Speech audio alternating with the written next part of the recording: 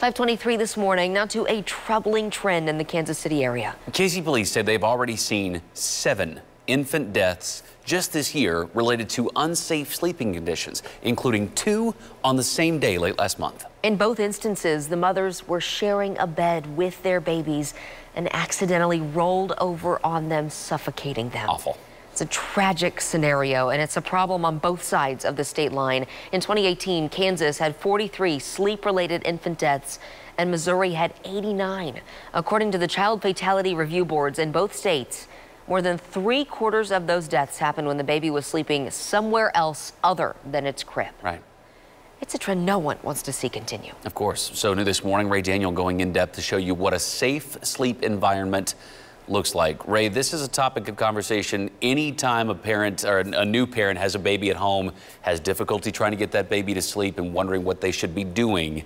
Please get us some up to date here. Absolutely. Well, Taylor, local advocates say these heartbreaking accidents are happening far too often and they're preventable. That's why they're trying to get this information out there so it can potentially save a life.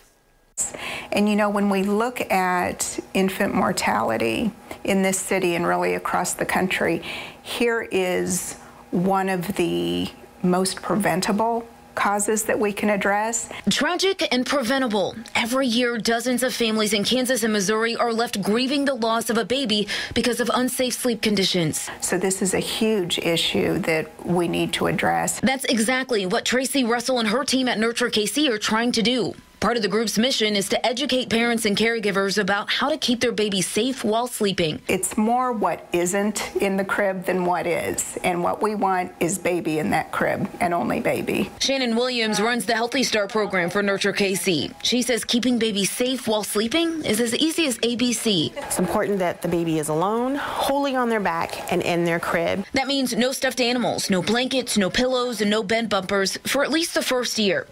Keeping the babies in the same room as the parent is encouraged, but it must be a separate sleeping space.